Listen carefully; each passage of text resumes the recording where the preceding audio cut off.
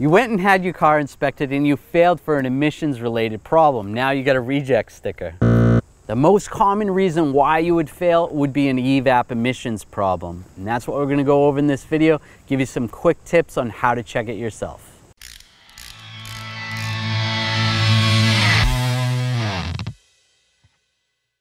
There's many different reasons why your check engine light would come on, between spark plugs, coils, even O2 sensors. But we're going to focus on the EVAP system, which is the purge solenoid, vent solenoid, even the gas cap, all of which we sell at 1aauto.com. Whenever you get a check engine light, you scan the vehicle and you have an EVAP code, the first thing you want to do is check the gas cap. Could be something as simple as you left the gas cap loose or someone else did, and all you have to do is tighten it up. You want to open the door. The first thing you want to do is grab the gas cap. You don't want to just automatically start tightening or loosening it. See if it just pulls out. See if it's that loose. And if not, then you can loosen it up. And then take a look at the seal. See if there's any cracking in the seal. If there's any cracking there, that could be a simple gas cap replacement, and that's all you need. Also check around the rim of where the gas cap seals and see if there's any rust buildup. There's a little bit of rust right here. And if it's built up enough, it's going to cause a leak, and then you're going to get a check engine light. Last, check to make sure the ratchet part of the gas cap is good. Should feel pretty strong. If it feels abnormal, it's probably time for a new gas cap. Now let's talk about the EVAP purge valve. Now this vehicle happens to be a Chevy Silverado, and it's going to be very similar on all vehicles. You're going to have the EVAP purge under the hood, where it's actually going to purge the air from the system using the vacuum from the intake. Now the purge valve is located right here. It's actually next to the intake on this vehicle. You can see that there's a hose going from the intake to the valve itself, and then another hose that goes towards the back of the vehicle. There's a wire connector that's just 2 wires. Overall, this is a very simple system. The valve just opens and closes. When you have power and ground going to it, it is going to open the valve, and then when the power goes away, the valve is going to close. We'll just disconnect the connector. This is a very easy repair.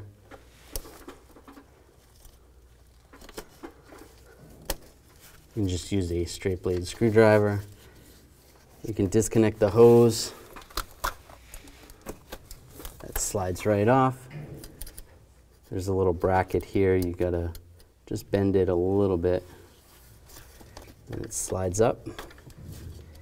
And you can either disconnect the hose here or over here. Just a little tab you move, and there's the valve. And this should be closed at all times. So if you have the ability to push air or suck some air through it, it should just be closed and not allow any airflow. Now let's have some fun, do a little testing. Now we have the solenoid hooked up to a couple of wires. We have one that's going to be a power wire with a switch on it, and then I have a ground wire on the other side. Now you could take a little bit of compressed air if you have an air compressor and just put it on a low pressure, about 20 psi would be good, and just try one side and see if you get any airflow out the end, and we don't with this system. Now if we take the switch, and I just switch the switch, you can listen and you can hear the solenoid clicking. That's moving on the inside. So if you had the pressurized air on one side and you clicked it, it should come out the other side. So how to emulate that a little bit, we can take a balloon very carefully. I'm just going to take a rubber band.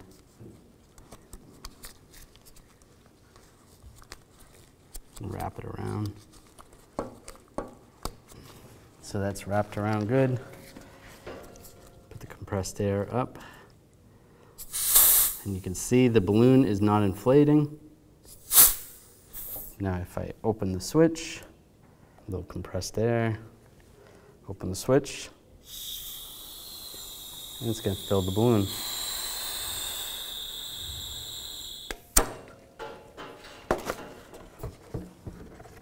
That's pretty cool.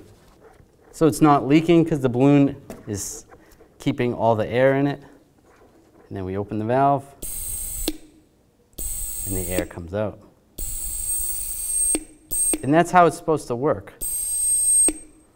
So if you set this up and did this same experiment and you weren't getting the same results, then you're definitely going to need a purge valve. So we know this one's good. Now let's put it back in the vehicle.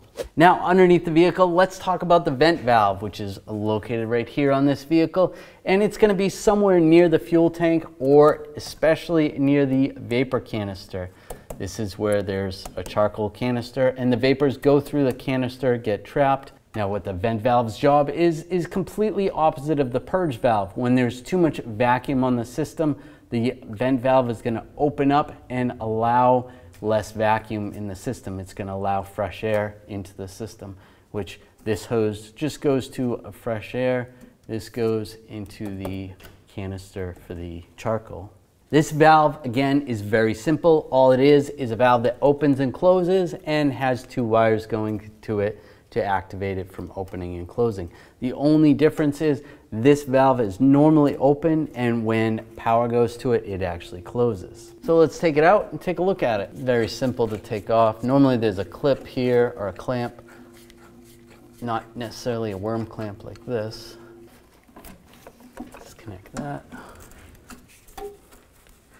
And then a couple of hose clamps.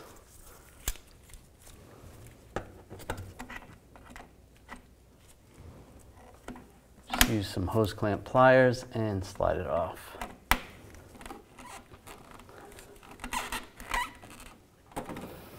Take that off. Now one thing you want to keep in mind, sometimes spiders do get into the fresh air side of the hose and clog it up, and that can cause a check engine light. So what you want to do when you take off the fresh air hose, you want to blow through that with some compressed air and see if it blows through smoothly. Otherwise, you might have a spider in there. And disconnect the connector. Again, it's just two wires. And it slides right off. Now we can do the same experiment with this using compressed air. Now, again, you have to have it pretty low. You want to around 20 psi, and just lightly go in there. And it should leak out when there's no power or ground going to it. So we hook up the power and ground. Again, check. You hear the clicking, so that's good. And just to show you that there's actually air going through it, we're going to put the balloon on the end.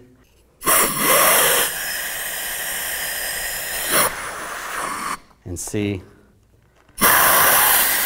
with no power and ground going to it, it just leaks out.